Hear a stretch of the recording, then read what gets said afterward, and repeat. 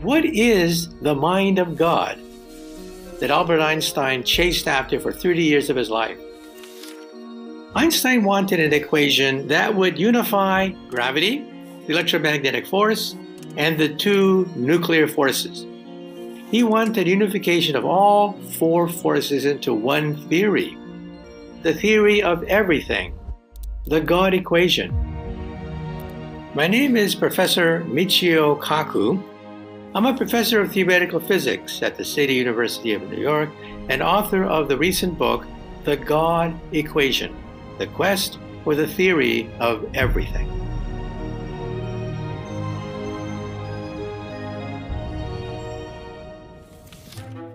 Leonard Euler, one of the great mathematicians of human history, found one equation which summarized the fundamental constants of math.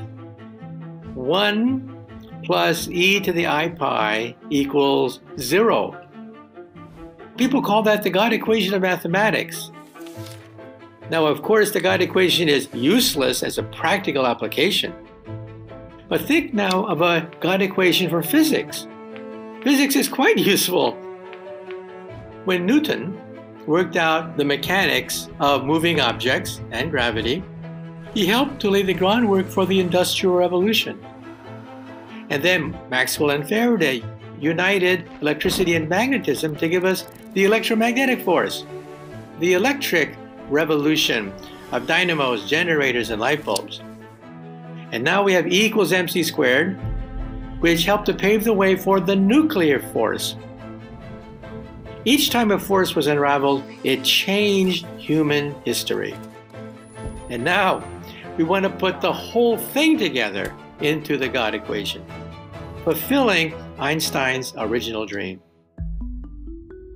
The God equation, just like the God equation of mathematics, should unify the basic concepts of physics into one equation. And what are these basic concepts? Relativity and the quantum theory. The problem is, the quantum theory does not unify well with general relativity. See, general relativity of Einstein is based on smooth surfaces. The quantum theory is based on chopping things up into particles. That's the opposite of Einstein's philosophy of smooth curves representing space-time. That's why it's so difficult. It's no exaggeration to say that the greatest minds of the entire human race have made proposals for this grand final theory of everything. Each one was shown to be anomalous or divergent. So far, there's only one theory which has survived every challenge: string theory, which is what I do for a living. Now, what is string theory? From a distance, an electron looks like a dot. The neutrino is another dot.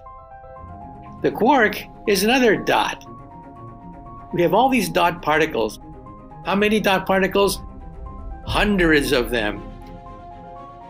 But string theory says if you can peer into the heart of an electron, you will see that it's a rubber band. A tiny, tiny vibrating string, very similar to a guitar string. There's an infinite number of vibrations, and that is why we have subatomic particles. The subatomic particles each correspond to a different set of vibrations of a rubber band. String theory allows you to rotate particles into each other, turning electrons into neutrinos, neutrinos into quarks, and the theory remains the same. That is the symmetry of the string, and that's why it's so powerful. A simple idea that encapsulates the entire universe. Now, my personal point of view is, string theory is probably the only mathematically consistent theory. All of the theories are mathematically inconsistent. What does that mean? It means that if you probe it far enough, you can prove that 2 plus 2 equals 5. Therefore, the theory is wrong. So far with string theory, 2 plus 2 always is 4. Perhaps it is the only theory where 2 plus 2 is 4. There are a lot of objections to string theory, by the way. The biggest objection is you can't test it. But we're getting closer and closer to being able to test it. This theory of everything blows your mind. It allows for the presence of perhaps time machines, wormholes, the universe before the Big Bang, parallel universes, the multiverse, things out of the Twilight Zone. Can you go backwards in time and meet your parents before you're born? Can you travel faster than the speed of light through a wormhole? We don't know. That's why we need string theory.